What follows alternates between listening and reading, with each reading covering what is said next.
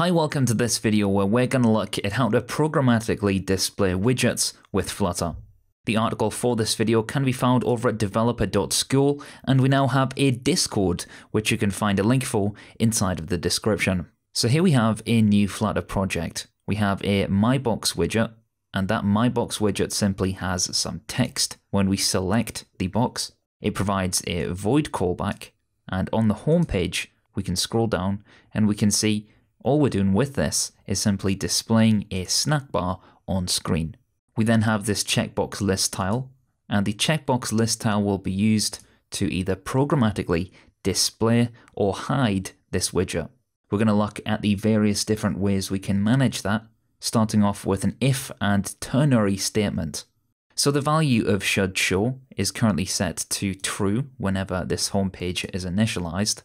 So on our MyBox, if we make the should show and we add a ternary statement using the question mark, this will essentially say if the should show boolean is true, we want to display MyBox. Otherwise, we can add a colon at the end and add a container or even a sized box.shrink, and this will effectively show nothing. For example, now if we untick the box, we can see that our box disappears. Now this does work, but if we just simply want to hide the box, it does give us the overhead where we have to define what we want to show instead, and that would be of course this sized box.shrink.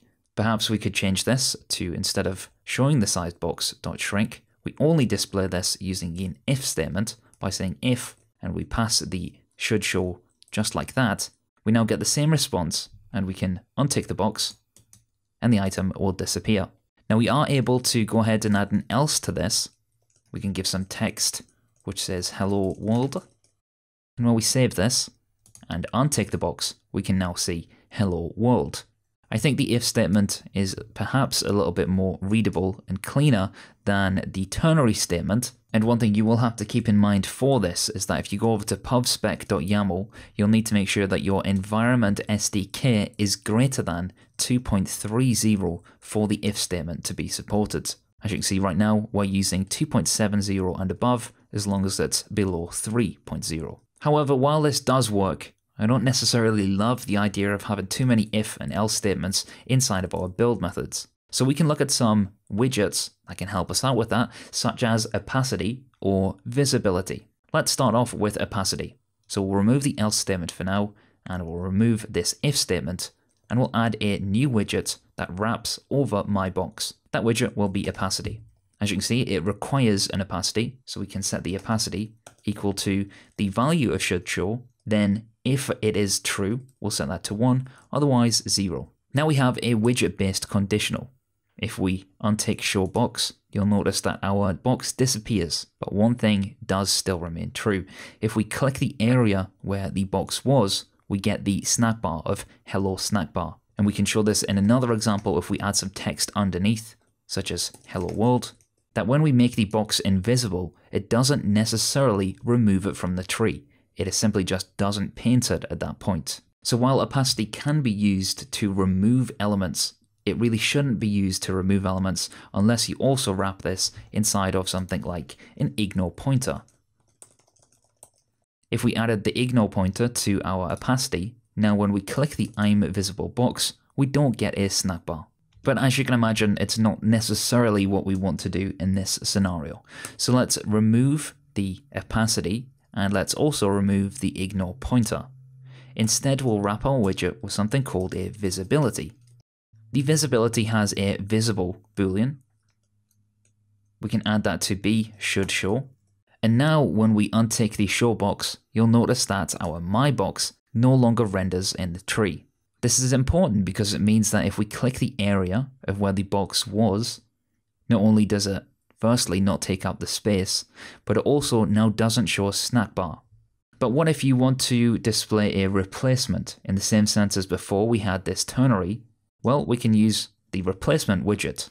So if we pass in a replacement such as I'm now visible, and we can remove hello world for now, you'll notice that this text of I'm now visible doesn't appear, but when we untick the show box, we now see I'm now visible. Even if we click this element, we still don't get the snack bar because we aren't displaying this child of my box. And the great thing about the visibility widget is that we can also, if we wanted to, under certain circumstances, maintain different things such as the size, the state, semantics, interactivity, and animation. Let's just set all of them to be true for now.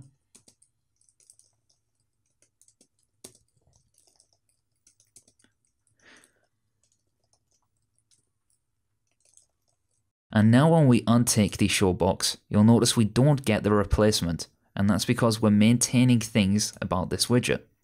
We're not intending to replace the widget with something else, we are still maintaining things like the animation, state, interactivity, and so on. This means that the gesture detector will still hit when we tap this, and we get the hello snack bar at the bottom. If we add some text underneath, such as hello world, we can see that the widget still takes up that space. It also can be interacted with, and this gives us much more flexibility and readability for other people in our team than simply just using an if or ternary statement. So here in this video we identified numerous ways in which we can programmatically display or hide a widget with Flutter. In most circumstances, the visibility widget is the preferred method, but you can use other options such as opacity, even things like animated opacity, offstage, and so on. I hope you found this video helpful. If you have, hit that subscribe button to stay updated with more videos, and of course, I'll see you in the comments.